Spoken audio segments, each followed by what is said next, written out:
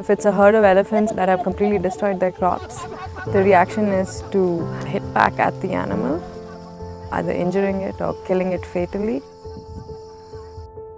One of the biggest things we found was that even though the government has compensation mechanisms in place, that less than 30% of people who were affected were filing. ಎಲ್ಲ ನಾಶ ಮಾಡಿದ್ಮೇಲೆ ಬಂದು ಅರಣ್ಯ ಇಲಾಖೆಯವರು ಬಂದು ಮಾಜೂರು ಮಾಡ್ತಾರೆ. ಅದಕ್ಕೆ ಕೆಲವು ದಾಖಲಾತಿಯನ್ನು ಕೇಳ್ತಾರೆ. ಇವಾಗ ದಾಖಲಾತಿಗಳು ಕೇಳಿದಾಗ ನಾವು ಅದನ್ನು ರೆಕಾರ್ಡ್ ಮಾಡೋದೇ ನಮ್ಗೆ ತುಂಬ ನೋವಾಗ್ತಿತ್ತು ನಮಗೆ. And so we set up this very elegant system where it's connected to an 1-800 number.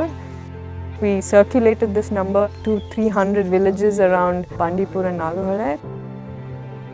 People would call the number and our field team would respond every single time. They would go there, they would assess what had happened, and they would help them file the documentation. In just 10 months, we've now helped 3,000 families.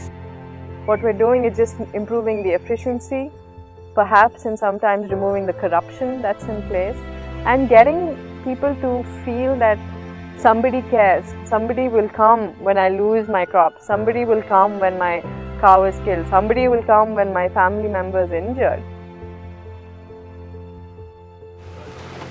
What's happened now with tourism is that there are rules in place, but in terms of regulating how tourists behave, what they wear, how they take their pictures, I've seen huge variations depending basically on the guide and the naturalist that's sitting with them.